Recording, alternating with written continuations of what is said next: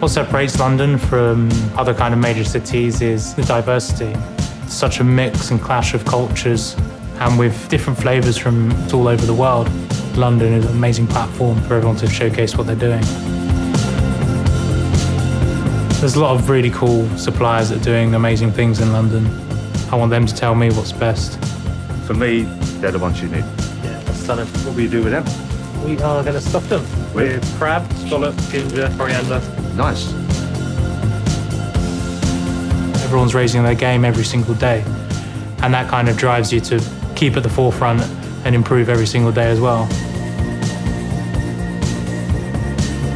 Each borough of London has its own identity, an atmosphere and feel, and it's super different. You learn so much and go out and eat and you're inspired.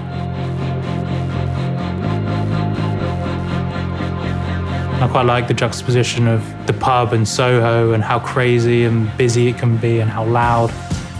As soon as that door's closed, you're just completely encapsulated in this experience. It's almost like a little hidden gem. The Michelin star is a byproduct of what we do and what we're passionate about. It's an amazing accolade and honour to achieve the star. But we cook for our guests, we don't cook for awards. The food scene in London, the feeling of breaking the rules and cracking out of the mould and doing your own thing. It's not frowned upon, it's encouraged. It's an amazing, space to be creative.